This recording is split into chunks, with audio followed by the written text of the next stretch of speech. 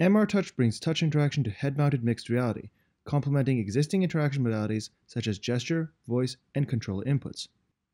Users can simply drag to create virtual touch interfaces on their world, which act like touchscreens with the ability to render 3D content.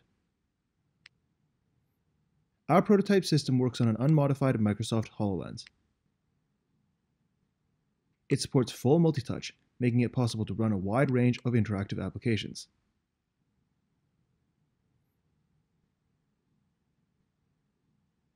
The MRTouch system continually scans the environment for planar surfaces, visualized here as a checkerboard pattern with surface normal. The system dynamically locates surfaces in the environment without any prior calibration. To launch an app, the user simply drags across the surface to create a touch surface, revealing an app menu. Users can simply launch standard touch applications, like this web browser, making it possible to use a mixed reality device as a day-to-day primary computer.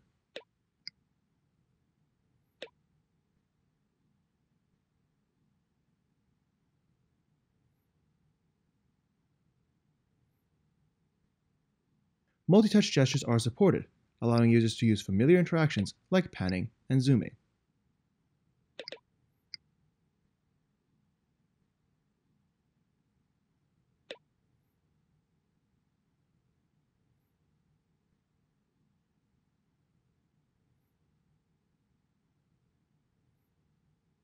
Unlike standard touchscreens, however, these virtual touchscreens can render realistic 3D content and support precise adjustments through touch input.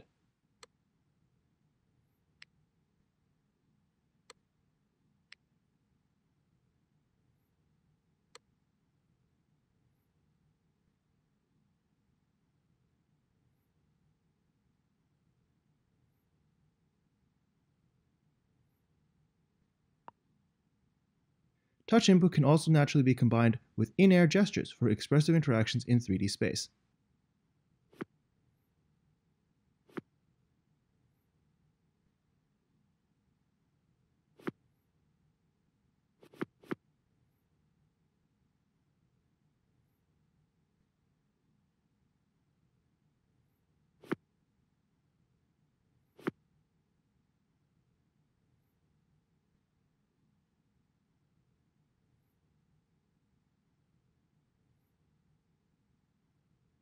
Touchscreens can be placed on any suitable surface and support an arbitrary number of fingers.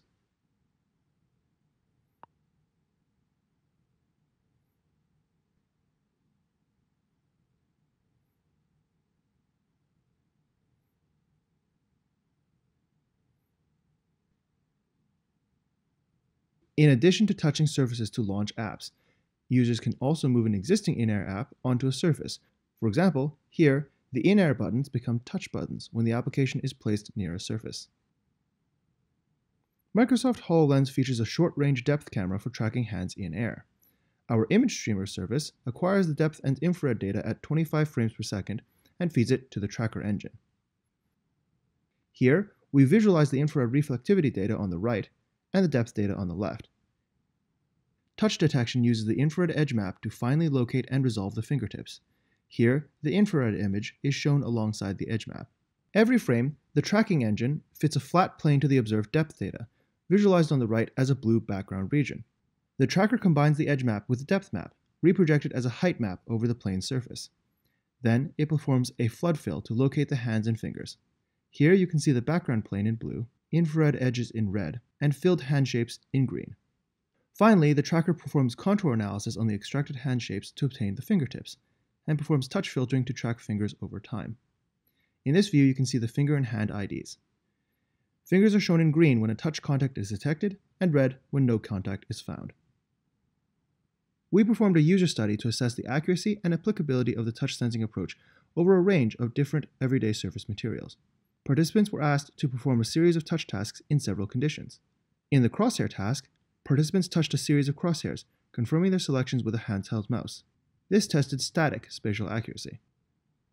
In the tracing task, participants traced out various lines and circles to test dynamic spatial accuracy and continuous tracking. In summary, we found that touches were detected 97.5% of the time, with a mean distance error of 5.4 mm, a spatial accuracy which is competitive with capacitive touchscreen technology. For full results, please see the paper. In conclusion, our solution demonstrates the feasibility of touch input as a first-class input method, on a head-mounted mixed reality platform. In addition to providing a comfortable and precise input modality when compared to existing mid-air interactions, our touch solution enables this familiar input method on ordinary surfaces around the user.